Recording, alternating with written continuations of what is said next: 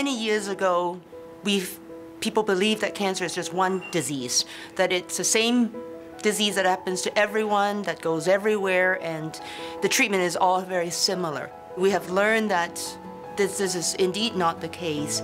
Lung cancer behaves differently from breast cancer, behaves differently from colon cancer. The changes occur specifically in the cancer cells that create the behavior of the cancer. So we really need to understand beyond the microscope that within the genes of the cancer, there might be a lot of information we can learn from that help us understand their behavior and the biology.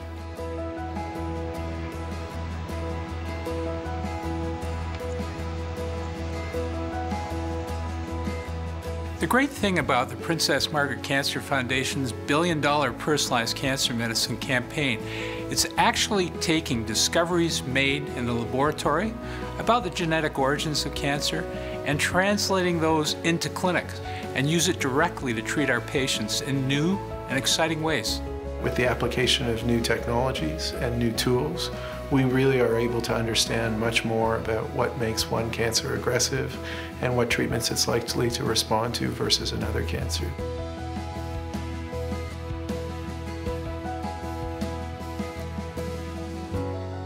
The patient is given a very good comprehensive overview of what the project involves.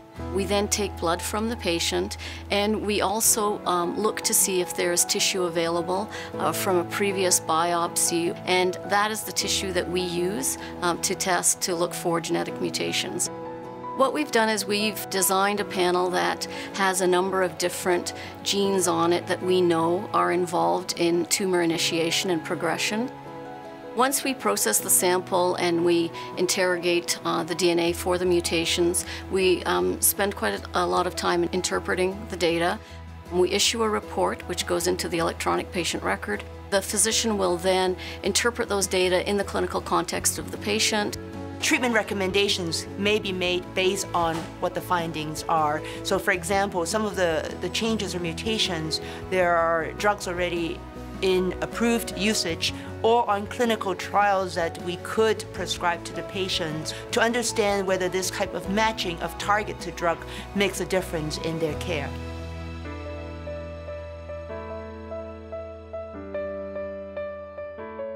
She had received a number of different treatments for her breast cancer, and they were really no longer effective in terms of controlling her cancer and improving her disease-related symptoms. My whole hands inside was swollen and the skin was peeling off. The same with my feet. I couldn't walk for 2 weeks.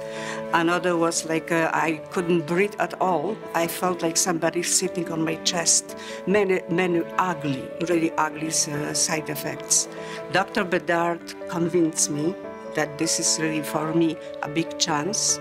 And actually I had nothing to lose, because I knew that everything that was on the market was already used on me. In the process of testing one of her samples as part of this program, we found that she had a mutation, and we were able to match her to an ongoing clinical trial, testing drugs specifically that block these pathways.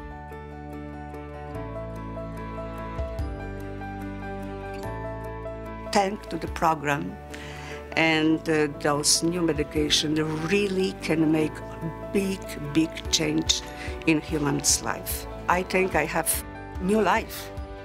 Different, but new life. Sometimes it all comes together. You get fabulous scientists creating new information. You get wonderful, ambitious clinicians like Dr. Sue, Dr. Bedard, who want to create better therapies for their patients, and you get wonderful support from the public.